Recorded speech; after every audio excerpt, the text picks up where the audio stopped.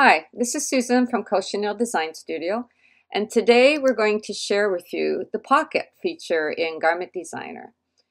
Garment Designer is a pattern making program for Macintosh and Windows computers.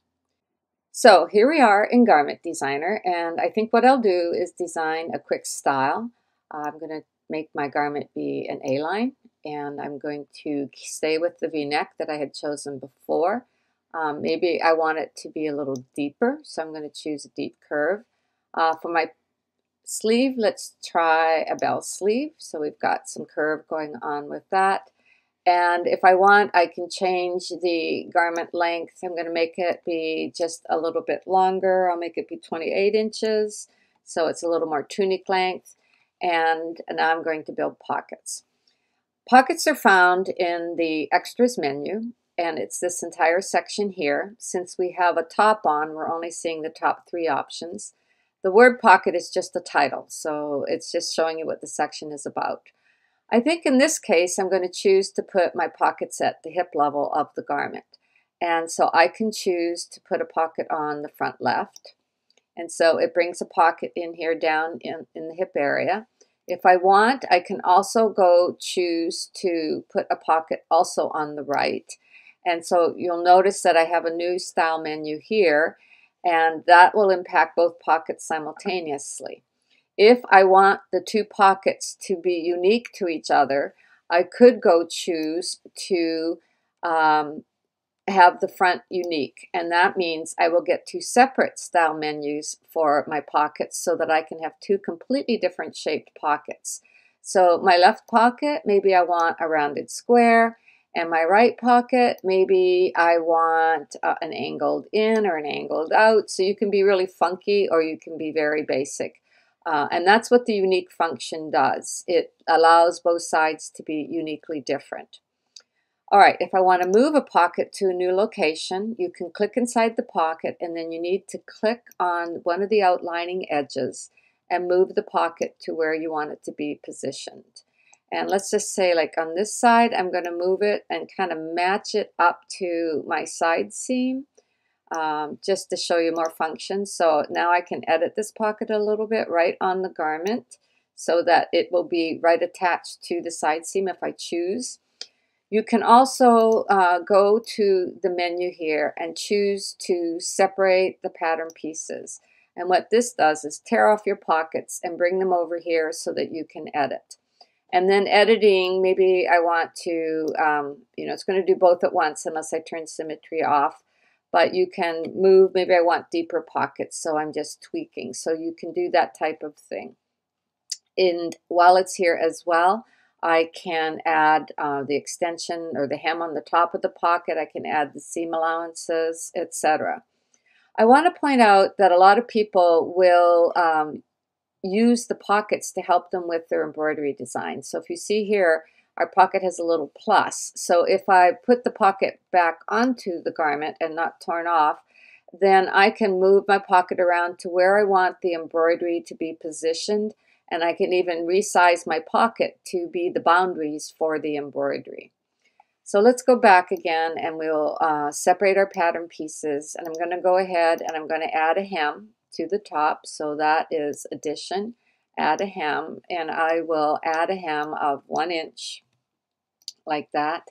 And then if I want, I can add seam allowances, etc. to the rest of the garment. But I think that you get the idea for how this works. Before I show you the bottoms, I want to show you a few other options with the top pockets, or actually all pockets. So I think I'm just, for the moment, going to delete all additions to remove the facings because I don't want them yet. I think also that I will just focus on having just one of the pockets. I'm going to turn unique off, and I'm going to turn the right one off. So we're just looking at this pocket for the moment. And what I wanted to show you is that there are options. We have outer, inner, which amounts to the same thing, okay? And then, but you can also put flaps on if you choose to add a flap to it, and you can have only flaps if you choose to build welts. So you have many variations in how you can experiment and build pockets. If I want to see on bottoms, in the same file, if I choose, I can go to the bottom and bring up a pant or a skirt and ask for pockets here. So this time, when I go to the extras menu, now all the top items are dimmed that relate to tops or dresses, and the bottom items are available. So I have both a hip and a thigh pocket. So I'm going to put a pocket just on my front left, let's say. And I'm already in a group called Specialty. Normally you default to coming into the outer pockets, but if you slide down to the Specialty pockets that are only in the bottoms, this is where you'll find angled trousers, the skirt style, the jeans style, and inseam, etc. I do want to point out that I'm working with Garment Designer with both style sets 1 and 2. So you're seeing all the style menus that are possible. Our base program doesn't have quite all of these, so just be aware that the more styles you have, the more mix and match ability you have. So that's a quick overview. Now let's go look at some samples. These are some sample garments that I've made using pockets. So we're looking here at a linen jumper, and I put a patch pocket on the front. Here is the pattern with the pocket. This is a polar fleece jacket. This pocket's quite deep and was built right into the hem. And there you can see the simple pattern for that. This is another jacket made with a deep pocket using a fabric with alpaca fleece on the back. And this is the pocket, so you can see how I shaped it to match the side seam. This is Lou Yoder from Massachusetts, who is a sailor, and he loves to make custom pants. And he makes really funky pockets, which I think are just great. This is a jacket that I built using a pocket that I reshaped to be a nice rounded inseam pocket. Here we have a dress that I created and also built a rounded inseam pocket.